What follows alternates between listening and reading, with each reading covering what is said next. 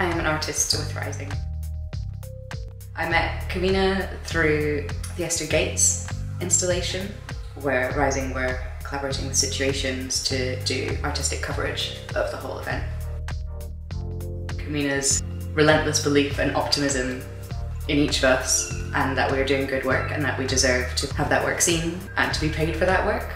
It's an incredibly empowering thing. Like, that kind of contact is invaluable, and having the confidence that often you aren't given as a young artist who hasn't come from a traditional making art background and doesn't have those connections, and also particularly if you're like a woman or a person of colour or both.